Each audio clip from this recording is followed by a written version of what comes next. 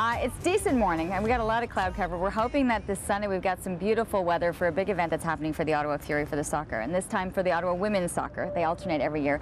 Joining us to talk about this day is Graeme Ivory from the Ottawa Fury, the Media and Communications Director. So great to have you here. Thanks for having us. And also joining us from Breast Cancer Action, Julia Ringma. So wonderful, because the two kind of a great partnership happening. This is the fourth year that you guys have done this, that you've dedicated a day, a game to kind of creating awareness. Let us know about it. Yeah, so we call it our annual Think Pink game in support of Breast Cancer Action Ottawa, and something that an intern who was tasked with kind of doing some game day promotions for us 4 years ago, something that he put together, and it was a success the first year, and here we are heading into year number 4. So I think it's a really great opportunity, you know, for something for our club to do, and it's really something that the players get behind a lot, which is what we really want to see out of it. I think it's great for the promotion of what this cause does. Well, I think too, because you've alternated it between the men's and the women's teams, but really when you're talking breast cancer, to think of some of those young women on the field that they're sisters, their mothers, and eventually possibly even statistically themselves could be battling this one day.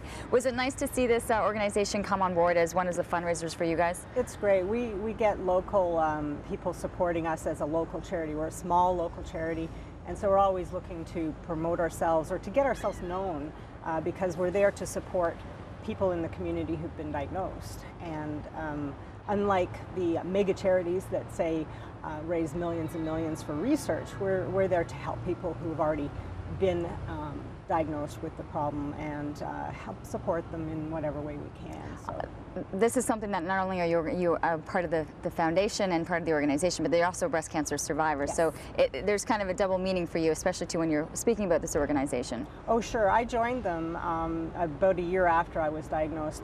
Actually, I joined them at the pre-op information session that we have, and they sounded like a good organization. But then I went through all the treatment, and then when my hair started coming back, that's when I joined them on the board, and they do good work. You know, they were there for people who just don't know where to turn, don't know who to ask questions for. You're overwhelmed with everything.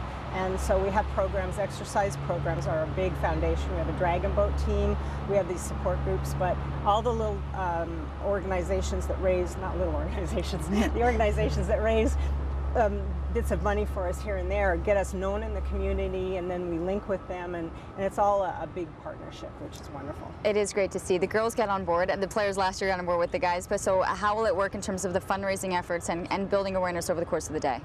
We're really happy that one of our partners, Promo Media, has sponsored all of the shirts for the girls. So all the girls during their warm-ups are going to wear these pink shirts, and then they're going to sign them, each of them, and that's going to be one of the silent auction items. And this is something that we've done for about 3 years now with the shirts. It's been a great hit. There's a lot of young players, especially a lot of young girls, that idolize these female players that we have here in Ottawa for the summer.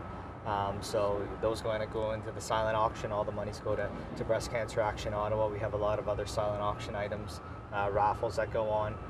The concession stand is selling some pink candies in honor of our Think Pink Day, and all those monies will go towards the cause as well. So we usually get a great turnout. Hopefully Mother Nature plays nice for us as well to help out the event, and we're looking forward to it. So.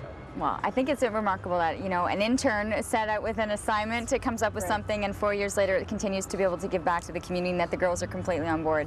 And you know what, as we've learned with so many of these players, these are players whose names we could be seeing on the back of an Olympic jersey, you know, playing soccer as well. Yeah. So keep in mind, it's July the 7th. The game's being played at the Algonquin College Field.